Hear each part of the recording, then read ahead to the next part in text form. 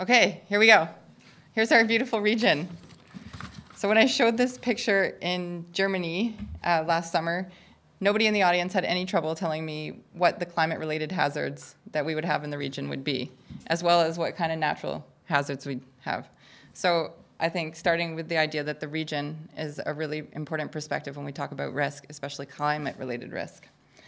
And recently, last week, there was a report that rated Vancouver the second most resilient city in the world. But we're in the lowest 10 when it comes to climate-related hazards such as sea level rise. So this is very similar to one of the themes Ken talked about, and certainly just reflecting on 3 years at the city talking and working in climate adaptation, it's been a really new field, and it's looking at climate-related hazards and tends to be planners and policy staff looking at preparedness and adaptive capacity. But we've got this great body of work in disaster risk reduction that we're starting to learn from, and these two fields are definitely starting to converge. It tends to be disaster risk reduction, tends to be in the emergency management department, you know, way out at ecom, and certainly historically has been more traditionally emergency response staff and emergency response focused. And then when I asked the working group that I was working with at the city, if we were adapted to climate change in Vancouver, what would it look like? And everyone's answer is, well, we'd still be livable, amazing Vancouver, and we'd bounce back from all the shocks that happen. So basically resilience, right? The concept of resilience. So I think there's a lot of overlap. When we look at the Greenest City Action Plan in Vancouver, a lot of the actions under sustainability help us prepare for climate change as well. So planting trees, stormwater management, conserving water, all these things help us move forward. So there's a lot of integration. Planning for sea level rise. These are some 3Ds of 8 meters of sea level rise. So beyond what the Intergovernmental Panel on Climate Change is saying for even 2300. So they're just an interesting perspective. There's Granville Island. There's Science World at the back with Olympic Village on the right. So this is really an emerging hazard, sea level rise. We don't have a defined floodplain in Vancouver. The province never defined a floodplain in Vancouver. So now there's this idea that there could be a floodplain in certain areas due to coastal flooding. So we have this increasing risk, but we have no cost indicator of this risk because there's no flood insurance in Canada, no residential flood insurance. This is also a challenge because there's uncertain timelines. We don't know when we're going to suddenly overtop the seawall, and we don't know how much by. There are projections, definitely. So I'm just going to walk through quickly what we're doing in terms of our coastal flood risk assessment, so what we're looking at in preparation for sea level rise. So we're answering these 4 questions, which are common in a risk assessment. So what are the primary hazards? Who and what are vulnerable? What consequences can we expect? And how can we mitigate the risk? So looking at hazard, what's the primary hazard? So given that we're looking way out in the future and we have some uncertainty, we did some scenario modeling. So we looked at 5 scenarios of the hazard, and they differed in terms of how much sea level rise we were including, the timeline, so we modeled some to 2100 and some to 2200, as well as the likelihood, so some to a 1 in 500 return event, 1 in 10,000 year event. So here's an example of the extent of flooding that you could expect in the year 2100 with 1 meter of flooding and a 1 in 500 year event. So those are the areas basically that we would call a floodplain, and we need to react and look at changing the way we develop in those areas. So then we're looking at who and what are vulnerable to the hazards. So we got a cross-section group together, got Vancouver School Board, the telecommunications, BC Hydro, starting to look at what's in the way of the water.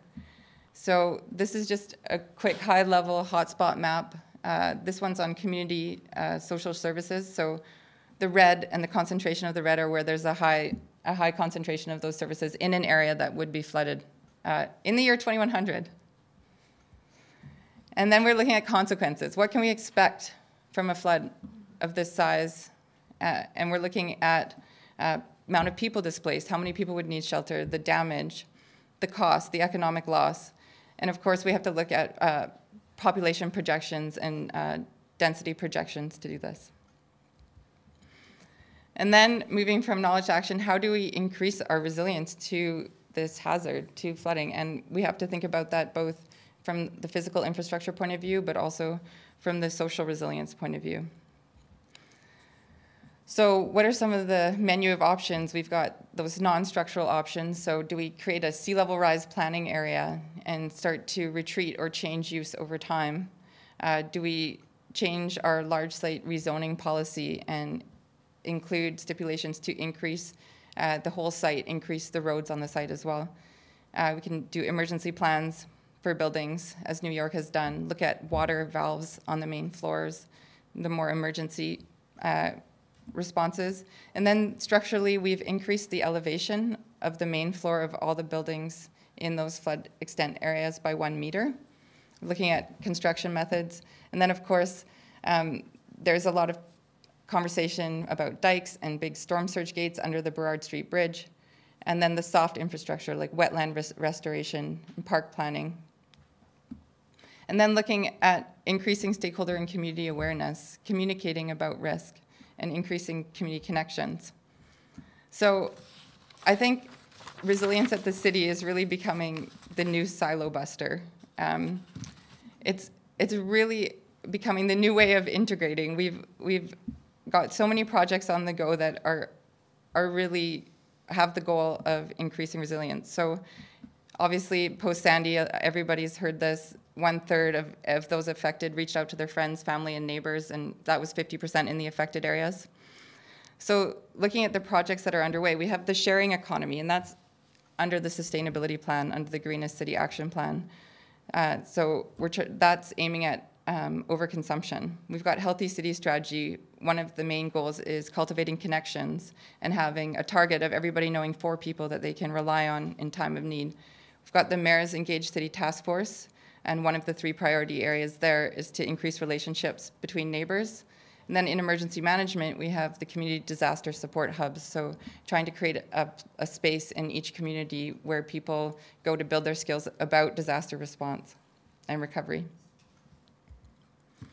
So some of the challenges that we've faced in planning for sea level rise already is certainly choosing a risk tolerance level. So where is the balance between flooding and cost of protection?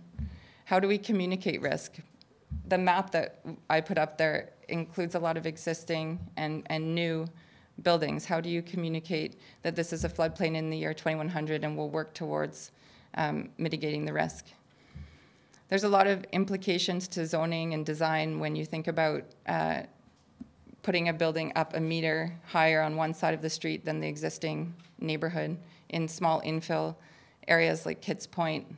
How do you not affect your neighbors? How do you still get 2 stories? There's some interesting questions. So really a wicked problem. Into the future, I think there's a move to start basing decisions more on risk. So instead of just on a standard like a 1 in 100 floodplain as they did in Calgary, base it on what's the likelihood of the event and what's the consequence. So are we okay with Kitts Pool flooding once every 3 years? What about if we have the Olympic Village flooding one every 20 years? We need to consider the tolerance. I think we're moving towards better risk assessment methodology regionally. There's a lot of discussion about that. Interestingly, I think if I could go back and start this again, start with clearer needs and policy goals to then run the risk assessment. You can go to any level of detail on a risk assessment that you want, really. A better link to land use and development planning, certainly, and to, I think, other hazards, earthquake hazards. Is there a way to retrofit a building seismically and for flood resilience, and at the same time improve energy efficiency? Not sure. I think we need to build our skills in communicating and sharing risk information. Certainly, North Van is at the leading edge of that internationally. And collaborate regionally. We've had some ad hoc groups form. We have a Burrard Inlet Collaborative that meets to talk about flood construction levels and sea level rise. And now, through the work that some of us have been doing over the last 2 years, the Fraser Basin Council has now coordinated a regional risk management group that's working towards a regional risk assessment. That's it. Thank you.